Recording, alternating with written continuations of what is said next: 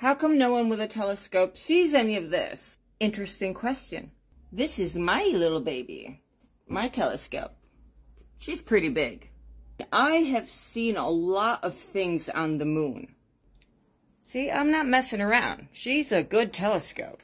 You know, there are a lot of things that do point to a flat Earth, and although I am not a flat earther, I just have an open mind. But one thing I've never seen from the moon was that it was translucent or transparent, as some people in the comments are saying. I have personally seen crafts going to the moon, and then other objects that look like balls of light that take off from the moon.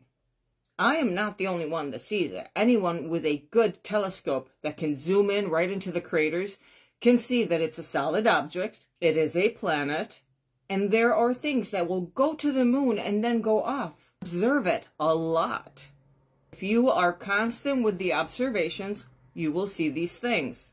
And sometimes I've even caught them on camera, and when I share them, there is no reaction whatsoever from anyone. Nevertheless, here we are. The moon is not transparent or translucent, and in my next video, I'm going to show you how someone was talking about the moon reflecting the Earth map, which I got some photographs and I compared them, and I did find something. Watch my next video and I'll tell you all about it.